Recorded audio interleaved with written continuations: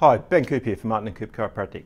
One of the questions I most commonly get in practice is how do I strengthen my core? And an exercise that I commonly prescribe for people is the plank exercise. Many people are familiar with that exercise, but many people do it poorly. And when they do it poorly, they don't get the maximum benefits of the exercise. It can even create some negatives for your body. So today I'm going to demonstrate how to do the plank correctly. Stick around.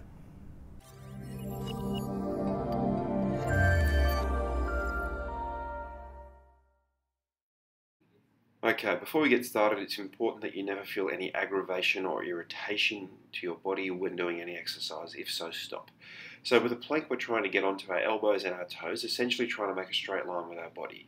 Now the key is to avoid arching our lower back, just like that, coming down into this scooped lower back position. That's not only ineffective, it's actually problematic for the body. Instead, you want to think about rounding or flattening the lower back, squeezing your glutes very firm and bringing your heels together. I should have my heels together a little bit more here.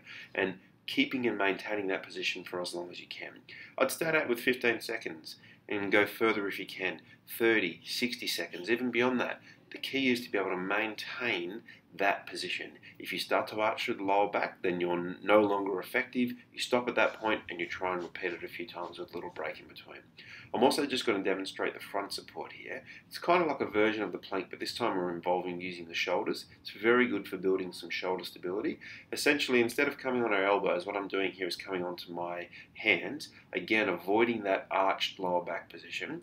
I'm rounding my lower back, squeezing my glutes, and what you would have seen me do there is really pushing firmly into the ground, ensuring that I'm kind of trying to round the part of my spine in between my shoulder blades. This is the key to building the right kind of muscular stabilizers that we get benefit from with this exercise.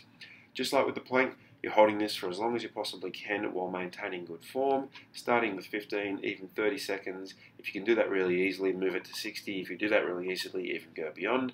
Maybe a minute between each one. 3 to 4 rounds of each exercise would be a great way to start. It's an excellent way to build some core strength in the body. I advise getting started as soon as you can and let us know how you go. Thanks for listening.